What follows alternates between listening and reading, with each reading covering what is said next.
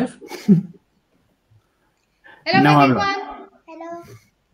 We are here, as promised earlier, we are here live with Nick B.Ponter, our author, for the live reading session. Hello, Nick. Good morning from me. Good afternoon to you. Thank you. So, without any further delay, we'll move on to Nick and let the reading begin. Let's do it. Okay, thank you very much for the introduction, Igra. You're welcome. So, good afternoon, everybody. My name is Nick B.Ponter. I'm the author of Connor Jackson and the Memory Thieves, and I'm delighted to be able to come to you today to do a short reading and introduce my book. And let's have a little bit of fun, I think. And I'm going to get straight into action. But first, before I begin, I'm going to do the reading today. I'm going to choose little pieces, and I'm going to, one, introduce the protagonist, Connor Jackson. That's me. All books need a protagonist. All books, I think, need a location. So I will describe to you Molehamptons, which is my fictional place. I've got the Khan family. Yes, I used to live in Pakistan, if you weren't aware. So part of my lovely time in Pakistan has also been brought into this book. Some characters, Felicity Forsyth Twike and Jemima Kingston and Cromwell, who's a dog. Also, fantasy and a funny scene. I think we should get going. So, before I started writing, I didn't have to wear glasses. I do now. So, I'm going to start with describing this scene on the front cover of Connor Jackson finding something in his garden. Rather strange. So, let's go. My bedroom window overlooked the garden and, like my house, I didn't put too much effort into making it look nice. I had very little interest in nice flowers, letting the plants in my garden naturally take over. Unlike my neighbour, Mr. Lawnsworthy. I'll tell you about him later. But I did at least keep it tidy. In June, my garden was in full bloom, accompanied by the twittering of birds and the early morning dew sparkling in the first rays of the sun. But something was different today, and the dew wasn't the only thing sparkling in the sun. I wasn't yet sure, but I could sense something was out of place. And there it was. Right in the middle of my lawn was a big mound. I rubbed my eyes, squinted, and focused on the mound again. I don't know if I was imagining it, but I had the feeling that there was something like a small angular pipe protruding out of the top of the mound, just like a submarine's periscope. It appeared to be slowly turning 360 degrees and suddenly reflected in the sunlight. It was hard to see exactly what it was from this distance, but something was definitely there. So I decided to have a look and put on my dark red dressing gown. I walked down my creaky wooden staircase into the kitchen and opened the door which led directly into the backyard. Right in the middle of the lawn was a huge mound of earth, dark brown, fresh, and still steaming in the sun. Ah, damn moles, I cursed under my breath. I didn't really have anything against moles, not being the keenest gardener, but this was just too much. In the past, I had never had too many molehills, just now and then. But this one, well, this one was like the Taj Mahal of the mole world. It must have taken them the whole night to build it. Why me? Why my garden? I actually didn't know too much about moles. Only what most people know. They are blind, dig tunnels, and leave their annoying earth hills in our gardens. But I must admit, I had never seen a mole in my entire life. It was then that I saw it again. Something glinted in the sun at the top of the molehill. But this time I was closer. Was that a piece of white metal at the top? I quickened my pace towards the molehill. Just at that moment, the object, which I had assumed was a type of periscope, turned directly towards me and stopped. So did I. Then the top of this huge molehill fell away and an object fell out, rolled down the side, leaving the top of the molehill open and exposed. The moles must have sensed that I was approaching and decided to dash for cover. But what was with these strange objects? With a sense of trepidation, I slowly walked the remaining meters across the lawn. Oh my goodness! The molehill nearly came up as far as my knee. Unbelievable. I heard molehills were good for aeration, but my garden was just fine and didn't need any extra assistance from these moles. A closer look revealed an upside-down glass jar lying halfway down the mound. What on earth? I mumbled to myself. This was most strange. I stooped down and carefully picked it up. It was a small glass jar with a white metal lid, just like a jam jar.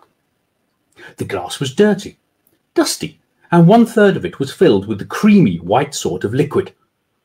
There was a plaster stuck directly on the outside of the glass with a name written on it, Professor Wingnut. This really was most strange indeed. Where had this come from? Had somebody been snooping around in my garden last night?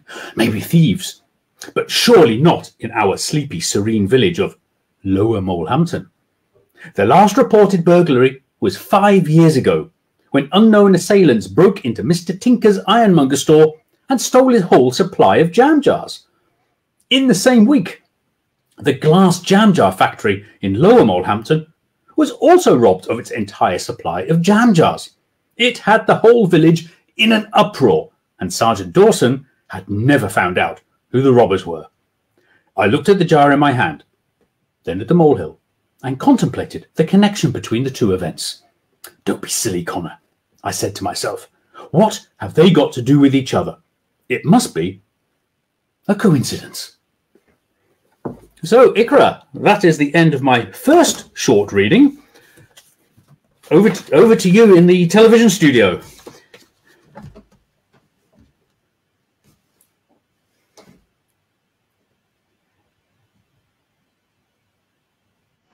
Okay, so we have our students from Pakistan and we have students from Turkey.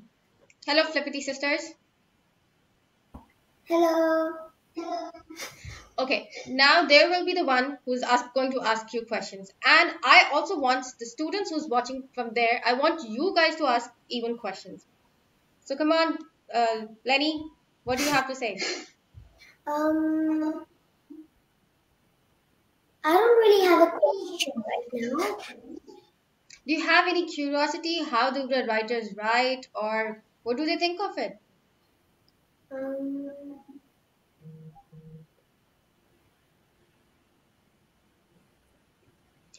Okay, let me ask Aksa. Aksa, do you have a question Yes. for our author? Yes. So, When did you decide to become an author? yes, That because is my a very... daughter also wants to become an author. You want to become an author too? That's excellent. I have to admit, I didn't have this feeling at a young age. It happened about 7 or 8 years ago when suddenly I had the feeling inside me that I wanted to write. I wasn't sure at the time what I wanted to write about, but I suddenly had that feeling that I wanted to do it. I was always very good at English in school and creative, but I never knew what was inside me until I started to write, and then it all came out. So for me, it was much later in life, much later. But what inspired you? And about the character, what inspired you to write for this story, it's easy for me to answer. I was sitting in my garden one evening, and my garden was destroyed by molehills. And I sat there looking at them rather annoyed, thinking, what are they doing there? Why do they need so much space? Why are they digging? And then the idea came to me, there must be a secret world down there. And that's what inspired me to write this story. That sounds perfect. Now let's, Nick, move on to your next reading. Okay, as I said, a good story is, I mean, we've got the protagonist, we've got Connor Jackson, and I mentioned in the first reading that he lives in a place called Lower Molehampton. And just for everybody to know, you've got Lower Molehampton, Upper Molehampton, and the River Angler in between. And I'm now going to read a short scene describing the Molehamptons. So, reading glasses back on, page 31. So, Chapter 2, Number 3, Trout Lane. Trout Lane is at the top end of Lower Molehampton and sits on top of a hill, offering a perfect view of the whole area and surrounding streets. From my bedroom window, I have the view that I so love. A clear view of the River Angler slowly meandering down the lush, steep-sided valley. In fact, I have a crow's nest view of the whole valley. Not only can I see the river, but I have a clear view over Lower Molehampton itself, with its jam jar glass factory, meat processing plant, campsite and football pitch on my side, and Upper Molehampton with its castle ruin on the other side. I am sure that in its day the ruin would have imposed its control up and down the river. I can hear the car ferry clanking its way across the river on a steel cable, as the Molehamptons no longer have a bridge. The Molehamptons are situated on a large sweeping bend in the river. Upper Molehampton is on the outside bend, where the river is at its fastest, and over the years has carved out a steep side in the valley, with a very narrow floor. Lower Molehampton is on the inside of the bend, where the river is at its slowest, and has created a wide floodplain over the years. As a result, Upper Molehampton is squeezed into a narrow stretch along the river and spread out up the hill to the castle ruin. Lower Molehampton has the freedom of the floodplain and has, over the years, formed into a circular-looking town. Looking up the valley, away from the towns and ruin, I can see Mr. Rye's old stone farmhouse. It is on my side of the river and sits in the plain a few hundred metres from the river. At the same height as the farmhouse is a large, majestic willow tree, bending over the river like an old-school headmaster, imposing his will on a student. On this particular day, I could just make out a dog running around Mr. Rye's fields, barking loudly. I always wondered what it was like to be a dog. I mean, they really didn't have to do much and spent most of the day dozing around. In a way, I was quite jealous, because dogs didn't have to go to work, do the shopping, do the cleaning, and many other things. In fact, everything was done for them. Many years ago, Upper and Lower Molehampton were united, but fierce rivalry between the villages led to the two sides of the river going their own way. Visitors today cannot see the rivalry, but for those living in the Molehamptons, it has always been just simmering below the surface. It all stems from the way the two sides of the river developed over the years. According to local folklore, there was once an all-powerful and ruthless lord who lived in the castle and had total domination over the whole area. His family lived on the side which is now Upper Molehampton, and the servants and workers who tended his estate lived on the other side of the river, what is now Lower Molehampton. The noble family fell from grace, and the castle fell into ruin. The Mayoress of Upper Molehampton, Felicity Forsyth Twike, not well known for her scruples, claims to be from the same stock as the noble family, through many distant relatives. Not only is she the mayoress, but also the owner of the meat processing plant in Lower Molehampton. She supplies the whole region with meat and brokers no competition. So, Ikra, back into the television studio in Karachi. Over to you for second reading done. I have a question. Oh, great. I love questions. I love the location that you have described in the book. Have you ever been to these places? It's all fiction. I made these villages up. So the name Upper Molehampton and Lower Molehampton doesn't exist. But I must say, when I wrote my book, I did go to a place which looks very similar in Germany, and I described it from there, sitting in a tent, camping. So it's based on a place, but I changed it and put fictional names in it. Okay? Okay.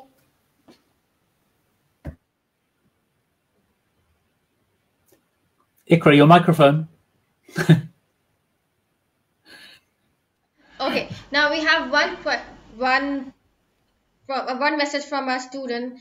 I love your reading. I saw that when I was reading. And he also said, yes, and you are one of the best authors. Wow. So how did you decided to become an author? Did you always wanted to be an author? So I'll just first, Wali Wajid, thank you very much for these lovely comments. I saw them whilst I was reading, but obviously couldn't comment. But thank you very much. Yes. Did I always want to become an author? From a young age, no. I was then had a long career, and I was so busy in my career that I didn't think of writing. This was really something that came in the last 7-8 years, and I never knew what was inside me.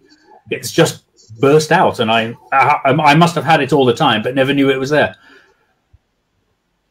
Okay, one question we have from Sarah Junaid. Can you please share some tips to write the story?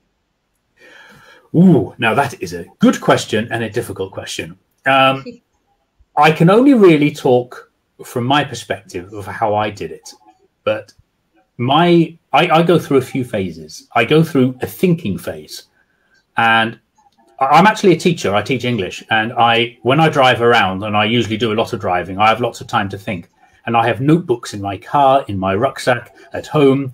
I have my smartphone, and if I have an idea, I just write it down. And this is really the fantasy side coming out. But of course, all my ideas are in no particular order. So I believe you must have a thinking phase, and you have to be in a place where it inspires you to think. Then, of course, once you've stopped thinking and you've got your rough plan, you can't just start writing. Some people may be able to do it. I couldn't. I needed to plan it. And I then got all of my ideas together, and a little bit like a film script, I started putting them together in some sort of order, taking things out, changing things until I was happy that my plan worked, and then I started writing. So you need space and time to think, and you need to plan your story. A story must have a beginning and an end.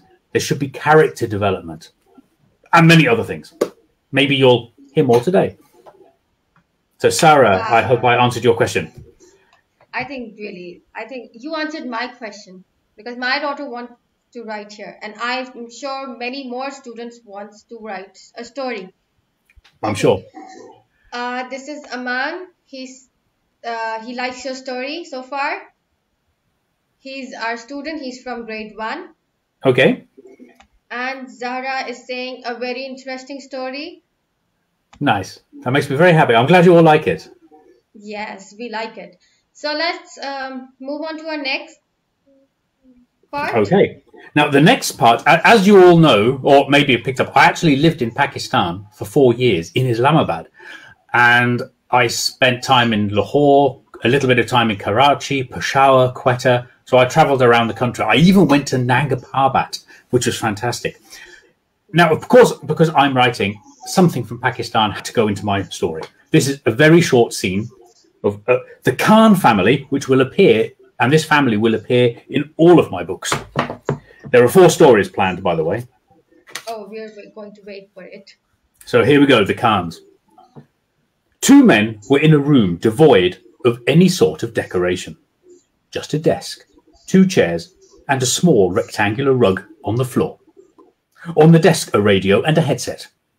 The room had a rich smell of curry, maybe Lahori handi, and spices about it. One of the men was sitting on the floor in the corner, holding prayer beads in his hand whilst looking devoutly at the floor, his face deep in concentration. He was dressed in an immaculately clean and well-pressed white robe, had a long jet black beard with dark and menacing eyes.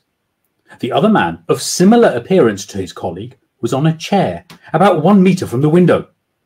The window was partially closed by curtains to make sure nobody from the outside could see the powerful camera and microphone. The man was totally focused on the house, the target house, well lit by the streetlights and today's full moon. Their radio crackled into life. Hello, Golf 1. This is Foxtrot 8. Over. The man on the floor jolted up from his sitting position, sprung towards the radio, and put the headphones on. Assalamu alaikum. This is Golf 1. Send. Over. Golf 1. Move on the asset now. Implement Plan H. Over. Foxtrot 8. Confirm. Inshallah. Golf 1. This is Foxtrot 8. Out. Next short scene. In the same street. In another house. 2 overweight men in dirty red tracksuits looked like they had not washed in an age. An old battered couch, a fridge, and a desk with a radio were the only items in the stuffy room.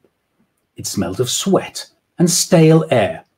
One of the men had his hand in a big bag of crisps and stuffed handfuls of them into his mouth with loud, crunching noises, with most of the crisps landing on his fat belly. The other man sat by the window, slurping from a drinks can, his face deep in concentration, looking at the house. Protected from view, with old dirty lace curtains, were his tools, a large camera on a tripod, and listening equipment. The target house was well lit by the streetlights, and today's full moon. Their radio burst into action. Hello, Victor 3. Hello, Victor 3. This is Mike 1.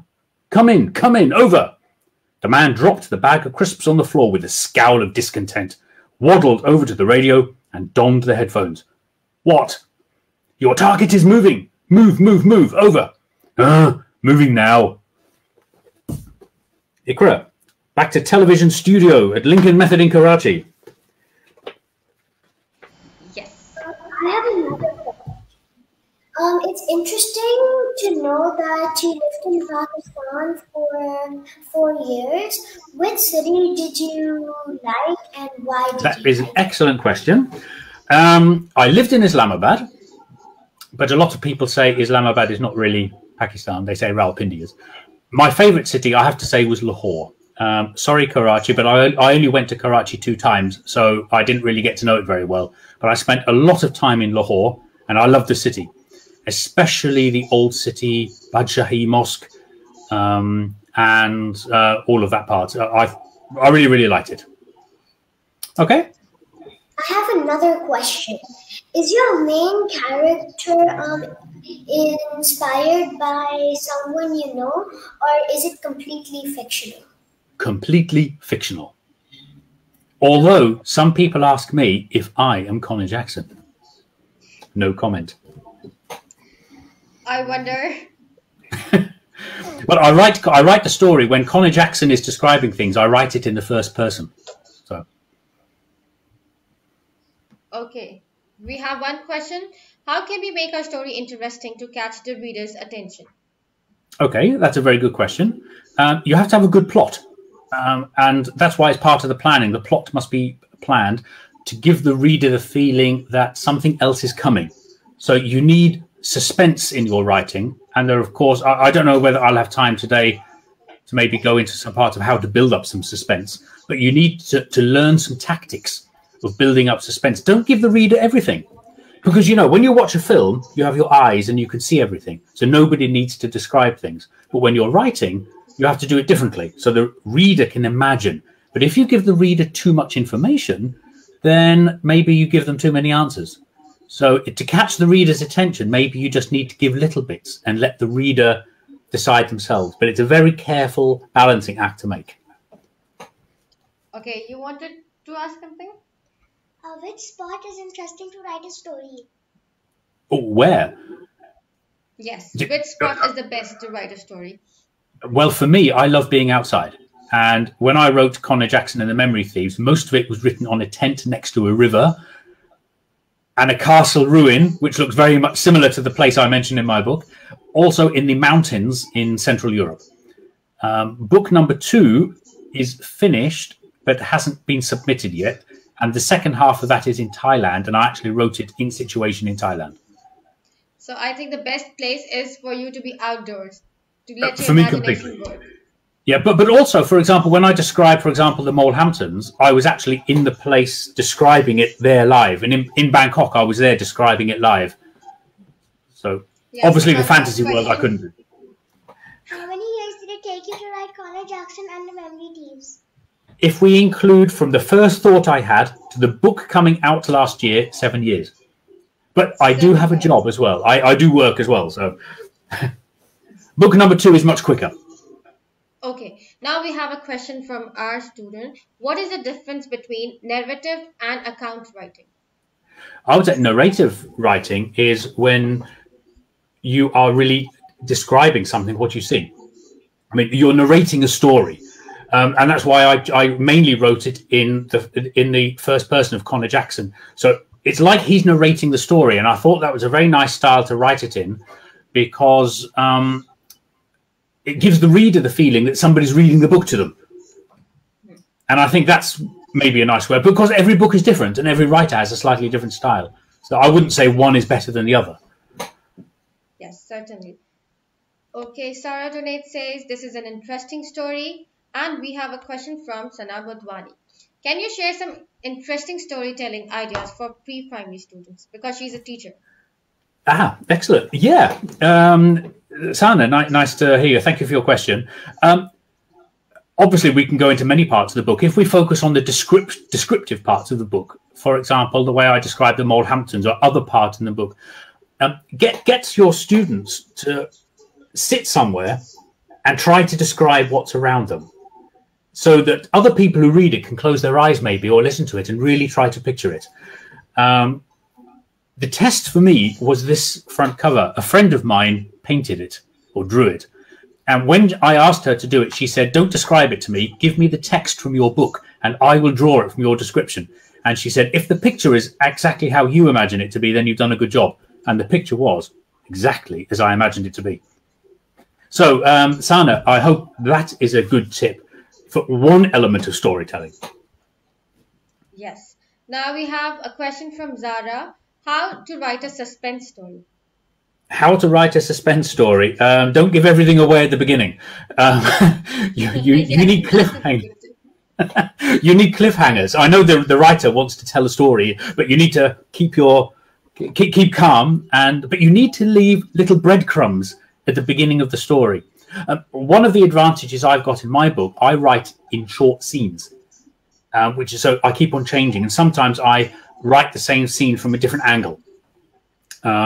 So lots of little breadcrumbs, but you have to be very careful about how you leave your breadcrumbs. You don't want to give too much away, but you want to leave a little bit that people start thinking, And of course, your cliffhangers have to come at the end of the story.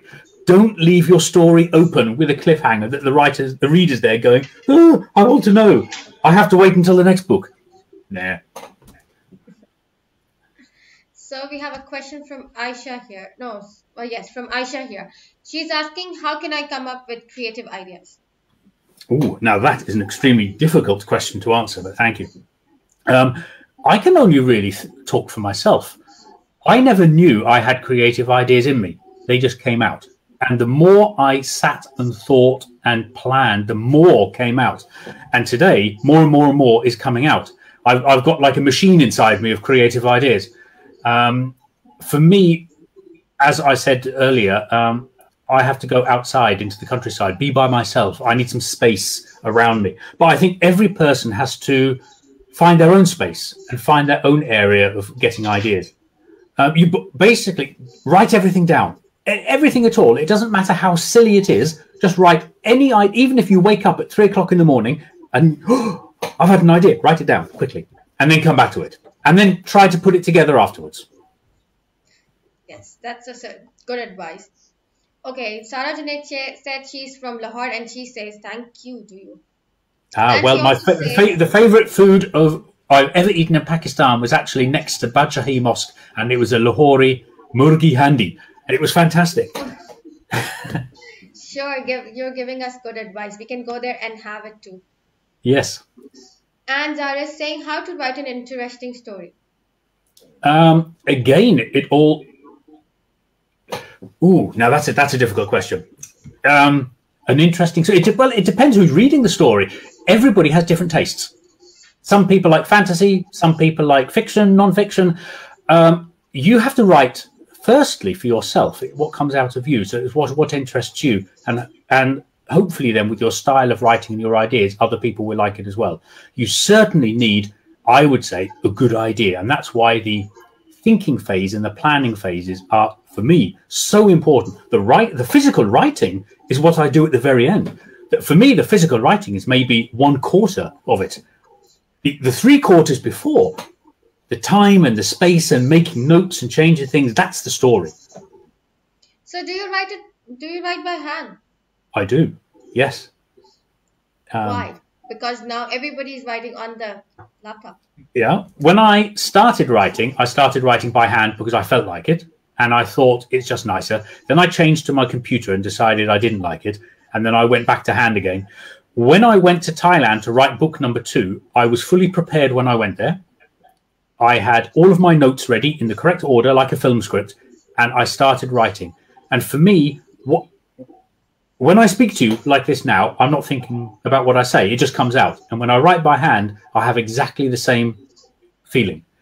I can just write. And this is another good tip to everybody, and maybe I can answer some of the earlier questions. If you want to make your writing authentic, try doing it by hand. Write as you think.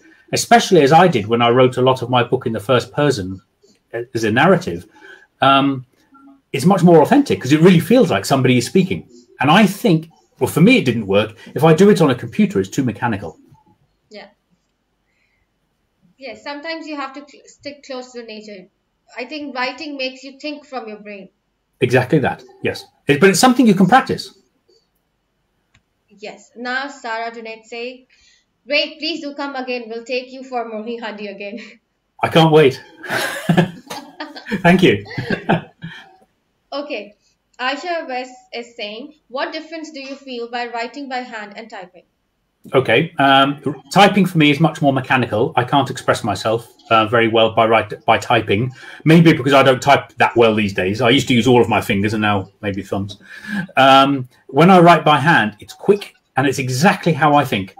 And I try when I then type it afterwards to keep as much as I can to my original handwritten work. And quite a few people have said to me that they like my writing style because they have the feeling that Nick Ponter is actually speaking to them. And I think I could only achieve that by writing by hand. Okay, now let's move on to our next reading part. I like this one. This is my favorite. Yes, we love your reading. Thank you.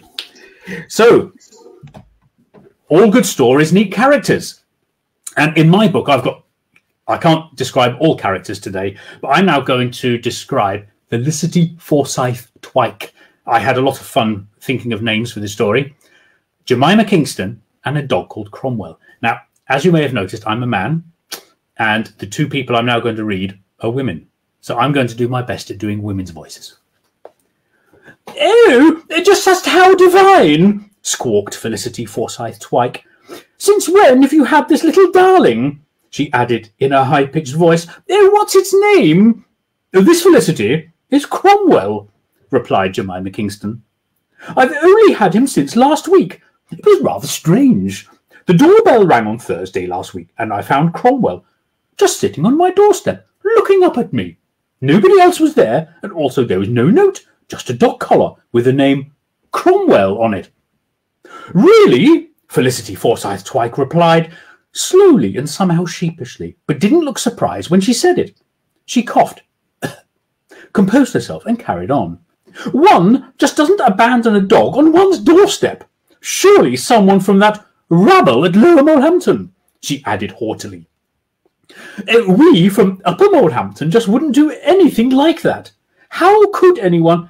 He's just so delightful. I love dogs. Our family has always had dogs.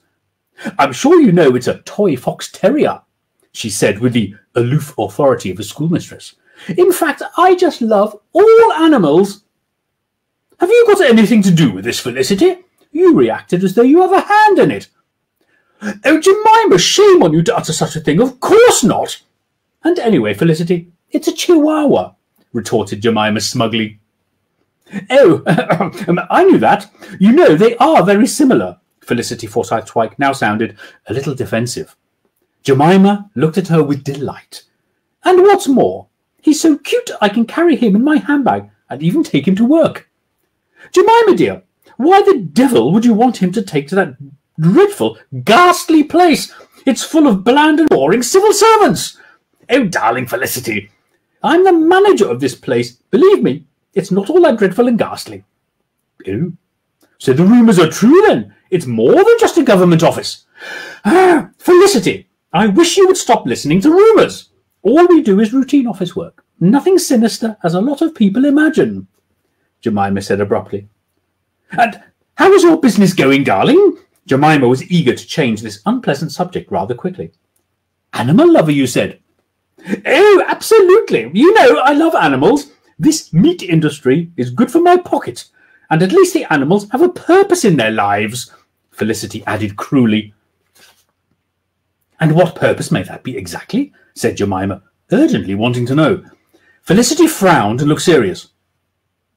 To make us happy, of course. Summer barbecues followed by the fattening up for Christmas. Peak time, Jemima dear. People just want to eat meat. More and more of it these days, and so they should. Eat and don't ask is my motto. Whew. That is the end of one of my favourite scenes. So, I hope I did women's voices okay, but now after all of that effort, I need a drink. oh, we should show it to you on the screen. I'm glad you still have it. I have 6 of them. 6 of them. Really, because we are the most destructive family, we would break our glasses away. And how many years it has been? Since I was there, I left in 2003, so 17 years now. And I'm delighted to be back, even though it's only virtual. Wow, 17 years and you still have these glasses. I do, yes. I have lots of pictures in the house from my time there as well. Nice time. Very good memories, very good. That's good, that's good. Okay, now we have a question from Zara that, tell me which topic should we write? Oh, I can't answer that question. I don't know what's inside you. I really don't know what's inside you. Yes, we have a question from Maida. She's asking me that her son wants to write stories about monsters. No, boy. Okay. He's from How old is he then? Grade 3? 7, 6, 7? No, it would be 9 or 8. No, okay. Monster story. Well, monsters are generally scary. That's what we think. But do monsters have to be scary? Surely monsters can also be funny. Why don't you do something different and write a funny monster story where maybe the monster is sweet and scares people because people think that monsters are scary, but actually they're not. Maybe. So twist the story around, because I'm not sure, as maybe an 8 or 9-year-old, if you would want to write something scary. Maybe you would want people of your age group to read it and make it actually quite funny. Maybe you're in the story. That's a good idea. You know, I like your reading style. The Felicity, she sounded quite naughty. She's even better in book number 2. She's even better. Yeah, and her oh how divine is in all my stories. It's her trademark. Okay, we have a question here. Do you like being an author? I love it. Yeah, it's still quite new for me. My book only came out in November last year. I loved writing it, and I think you can probably feel that and hear it. And one of the coolest feelings in my life was to have this in my hand for the first time and touch it, and see my name on it, and go to a bookshop and see it in a bookshop and say, "That's me." So yeah, it's actually yesterday. Sorry. Yes, please go on. I said yesterday I helped a friend move house, and we were moving the books, and guess what I found in the pile of books? So, Ikra, sorry. I think our internet got connected, or I don't know what happened. We couldn't hear. No, you froze a little bit. Yeah, I can see you. Oh, so I'll say it again. Yeah, I helped a friend move house yesterday, and we were moving the books, and I found this whilst I was moving the books. That was also a cool feeling. Yes, I'm sure. So we have a question from, how can we use good vocabulary? That is a question I was really glad to get. Read, and read. The more you read, the more vocabulary you get. Easy to answer. Just read. I think this is for all of the students out there who wants to read and write. Okay, we have another question from Wali Wajid. He's saying, can you tell me how to make stories interesting? Yeah, this is a little bit like the story with suspense. Give the writer something new. For example, my story is fantasy, the Molehamptons, and I've got another little reading coming up in a minute, and that's something new. It depends if you, let's say you want to write fantasy, give them something new. I don't want to be too critical, but at the moment there are lots of dragons and dwarfs and things like that in books. I think people have maybe had enough of dragons and dwarfs now. I think it's been written about enough. Come up with a new idea, Wally. Come up with something fresh. And it doesn't have to happen overnight. It can take you a year, but try to think of something new and refreshing, because you must have read books, or you do read books. Try not to write something which you've already read. Okay? And I think that will make people interesting, is when they pick up a book and say, wow, this is different, this is new. I think yes, quite true. Okay, now, can we move on to our next reading part? We certainly can. Now it's real fantasy. We can't wait to hear Yeah, I just need to find my page.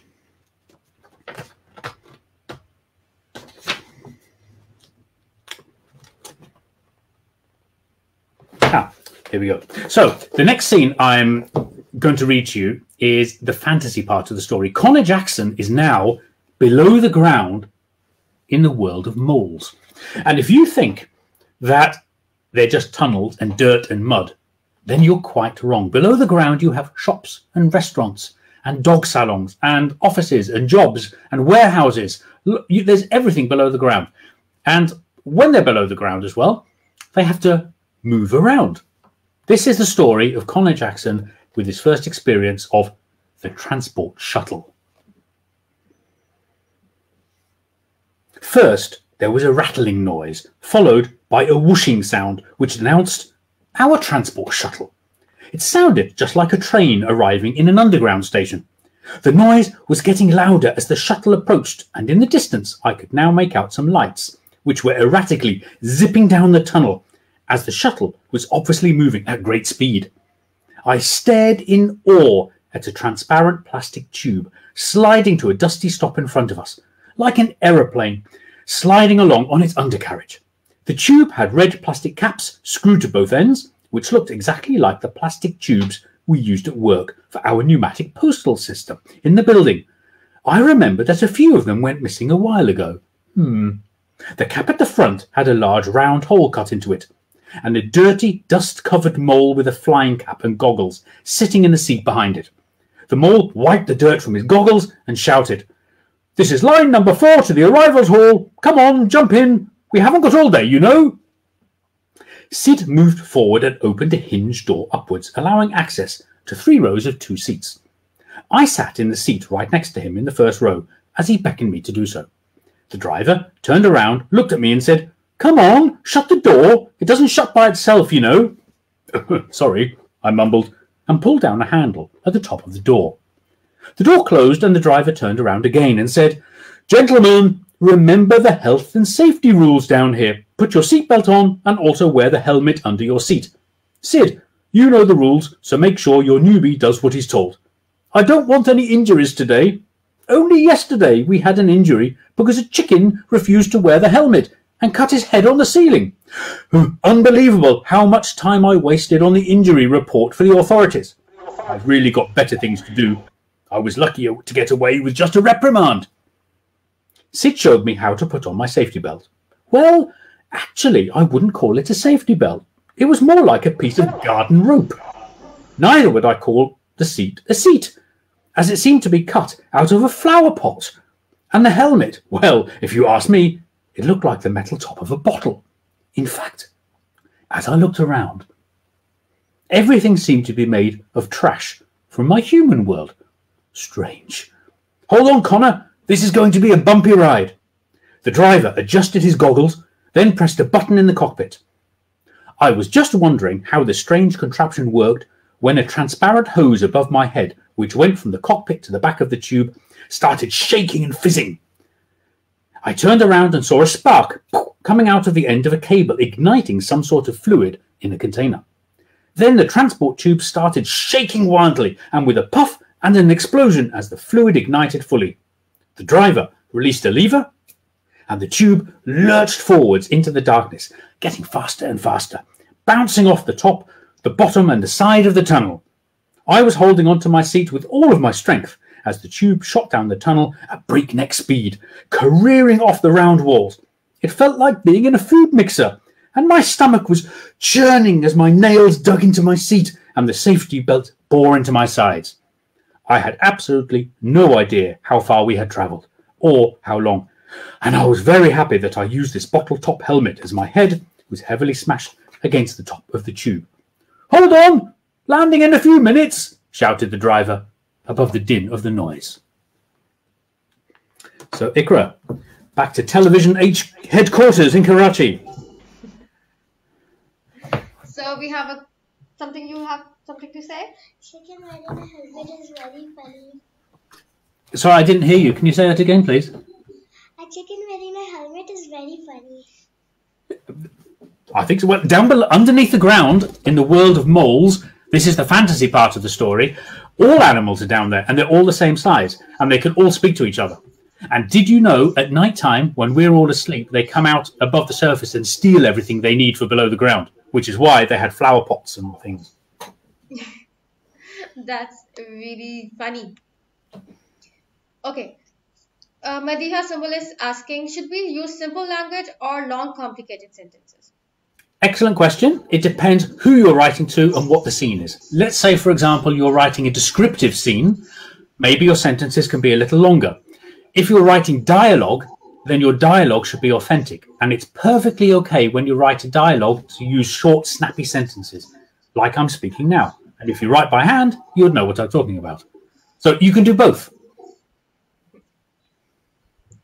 And here is a question from Shagufta Farooq. She's asking, how long have you been an author? I suppose technically it depends when I started writing. So I started writing my book 7 years ago. So I could say 7 years ago. My book was published in November last year. So I've been an author for 7 years. I've been a published author for 1 year.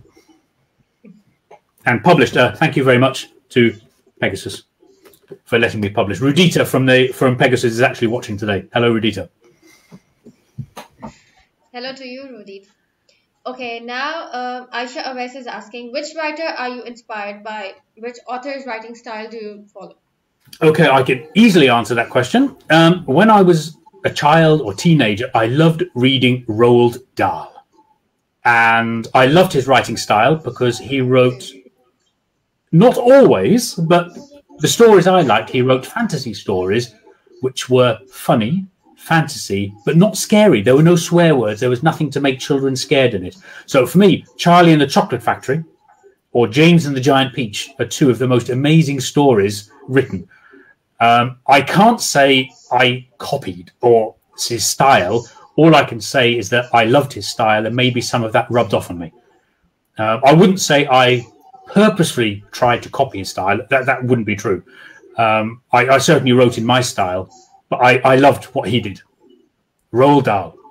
Charlie and the Chocolate Factory. Amazing story. Yes, it is. I love Roald Dahl too. He's brilliant, isn't he? Yeah. Yeah, my favorite book is The BFG. Isn't it a big monster? Yes. Yes. Very Very good story. Oh, is J.K. Rowling your favourite author? I have read the Harry Potter stories, and I think they're absolutely wonderful. I don't think I've got a favourite author because authors write different things for different people. So certainly J.K. Rowling came up with the most amazing story based on school years. And as somebody said a question a while ago, how to make a story interesting, write something new. And J.K. Rowling certainly did that, certainly. Roald Dahl is ultimate, yeah. So, yeah, I don't have a particular favourite. But I have more than one. Like music. I like more than one music band. Yes. So everybody's favorite is Roald Dahl, and so is yours. Okay, now we have something. What do you like most, being an author or being a teacher? I like both because I get pleasure out of different things. I get pleasure writing, and especially now, 1 year after my book is out, there's nothing which gives me more pleasure than to sit here now reading and inspiring to you. And that is an amazing feeling. So being an author is not just writing, it's everything else which comes with it as well. Being a teacher, I teach English, but I teach business English. I don't teach literature. And I love going into companies and helping people do their jobs. And it's really nice that people leave and say, "Ah, Nick, thank you for helping me today." So I like both jobs equally, and they're both very different. Okay, I think let's move on to our next reading part. And the last reading part. And the last reading part, yes. But before you put me onto solo, a question for you, Ikra. When you do your laundry at home and you put your socks in the washing machine, do you get all of your socks back? No. Exactly. I don't know. Exactly. There is a problem. One is always missing. Exactly. The moles. The next scene describes socks. Really? Okay, everybody, this is now the last reading part for today. As I just said, for all of the parents there who like to do their laundry and always wonder where the missing socks go, this will help explain it. The moles have got something to do with it. It's not going to help you get them back. So, page 190. Oh, I'm on the wrong page. I wanted that to look a little strange. So here we go. Wind and buffeting rain didn't make his evening any better. He looked miserable and was miserable as he sat down on the bench. Sergeant Dawson walked not in a particularly straight line from the Anchor Inn in Lower Molehampton and decided to take a rest on his way home in the village green, which was actually very close to the pub. His week had been bad, really bad.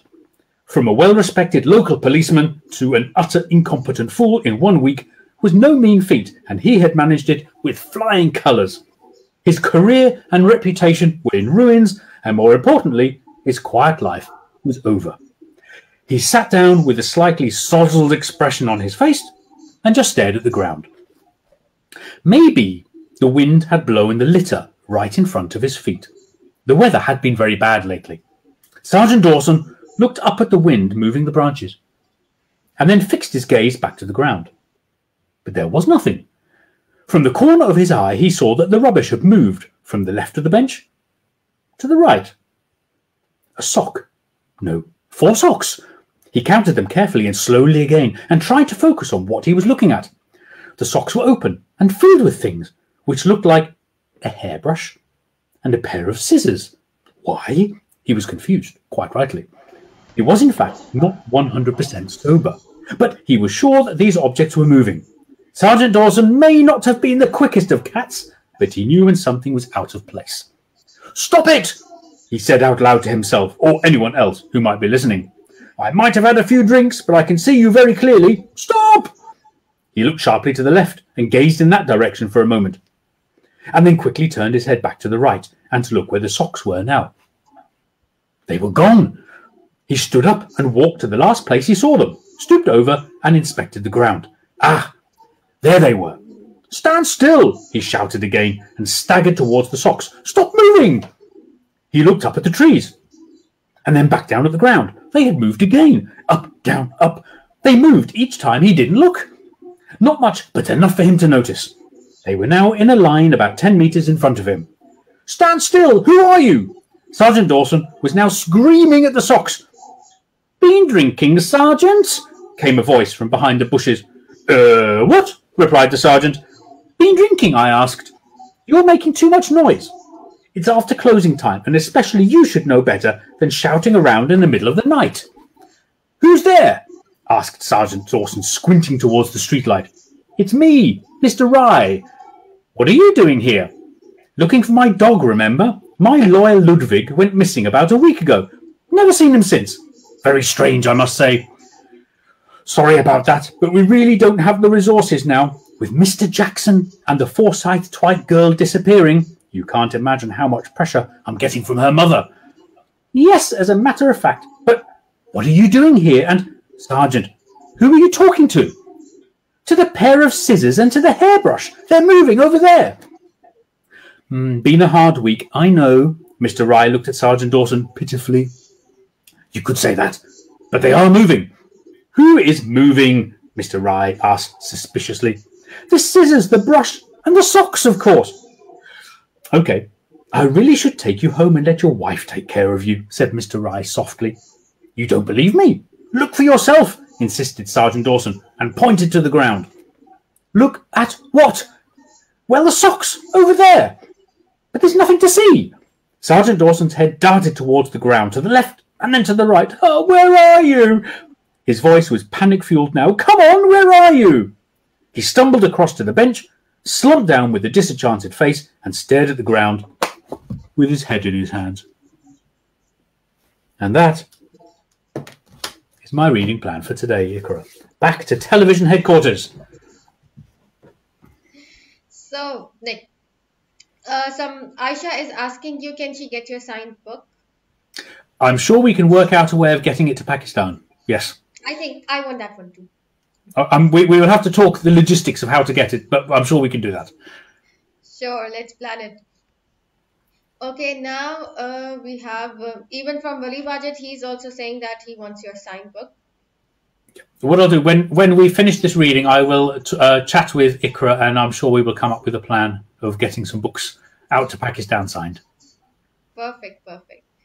And here, Shagufta is also saying that she will buy your book. Thank you. Nick's favorite author. Thank you. And But Aisha. by the way, my book is also available as an ebook, as a Kindle download. Obviously, I can't sign that. And it's also available as an audiobook, which I narrated myself. You are a good narrator. I can hear it, and Thank you you. love your book. I can hear it in your reading. And here is Aisha. She's asking, she's saying, whenever I start brainstorming for creative writing or story writing, I feel bored. How to overcome that? I know the feeling because for many times I sat there looking at a wall and I tried to force myself into thinking of something. And do you know what? When you force yourself, nothing happens. The best ideas come when you least expect them. And that's why have a notebook with you all the time, or your smartphone, and speak into it and make a recording. The best ideas come when you don't expect them. Don't put yourself under pressure. Okay? But one thing which I found when my ideas started, and one led to another and to another. It may be a while to have a few things. Have a general concept. In other words, the world of moles is the general concept. Then make up some characters. And then the more you add to it, like Lego bricks, don't force yourself. And if you get frustrated, stop and wait for it to come naturally. Okay. Now here is a question from Sarah Junaid. My daughter Michelle messaged something about powerful adjectives. Okay, let me see. I missed that. Sorry. Yes, really. Can you say that again, please? Can you send that message again? And here is a question from Sidra Parvez. Is brainstorming necessary before writing? For me, definitely. I never would have been able to write the story without brainstorming. Everybody's different. I doubt very much J.K. Rowling sat down and just wrote her story without planning it. I mean, maybe some people can. I can't. I have to really brainstorm. And I'm glad I do, because I never would have thought of this without brainstorming. Yes. Here is Shagufta. She's saying, wow. Okay. Nick, can you tell me a little about when do you think it's the best time to write? Like, do you go to any special place? Like you said that you go outside. So, which is your favorite spot? My favorite spot to write is a place in Germany, and it's the River Weser. I don't know if any of you have heard of the story of the Pied Piper of Hamelin. Yeah, okay, you're nodding your head. Well, that river is where I wrote most of my story. Very close to where the Pied Piper of Hamelin was actually where it happens, or meant to have happened. So for me, I need time.